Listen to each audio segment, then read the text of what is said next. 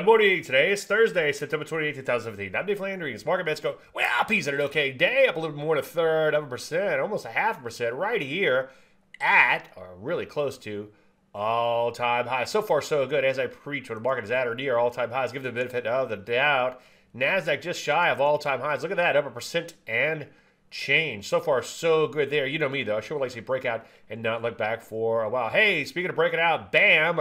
Winning. Finally, the Rusty gets out of this stupid rage. Look at that, up nearly 2% yesterday. As usual, follow through will be key, and as I often say, when the market has a V-shaped recovery at high levels, it's already overbought by the time it begins to take off to new highs. But hey, you know the routine. Take things one day at a time. Stop me if you heard that before. Some areas like banks also breaking out in here. Overall, things are improving and still looking pretty good in here. But as usual, honor your stops and pick your spots carefully. I'm going to flesh all this out in a lot more detail later today in Chart Show. Hope to see you there. Any questions? As usual, Dave, DaveLandry.com.